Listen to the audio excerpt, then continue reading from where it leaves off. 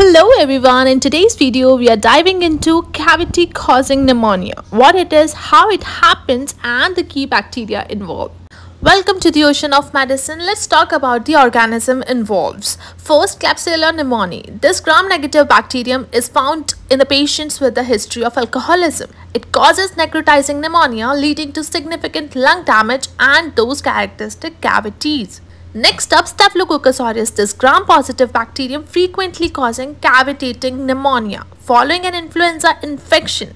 Its toxins rapidly destroy lung tissue, results in cavities and sometimes abscess. Other notable bacteria include Pseudomonas, aeruginosa and Legionella species. Pseudomonas is common in immunocompromised individuals, while Legionella often affect those exposed to contaminated water sources. In the very next video, we'll talk about these organisms in detail.